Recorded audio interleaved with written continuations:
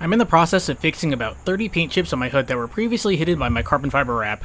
I had Rob from Retro Graphics remove the damaged wrap, and he's going to rewrap my hood and mirror caps this weekend. I've already painted and wet sanded the larger chips, some of them as large as 8mm in diameter, thanks to all the road construction. I'm about to find out later tonight, though, that I should have ignored the ones that were less than a millimeter in size. More on that at the end of the video. Rob is applying dark platinum Techwrap vinyl on my mirror caps. I chose this color to match my Konig wheels. The hood is getting the same treatment, but I've had him add a laminate to the vinyl ahead of time. This will help protect it better.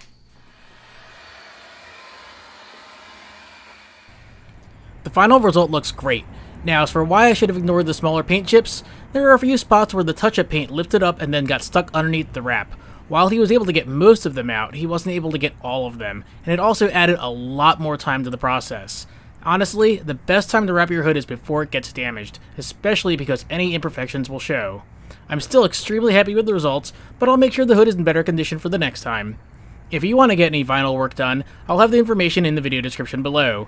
If you haven't hit subscribe to my channel yet, please do so now, and as always, thank you for watching.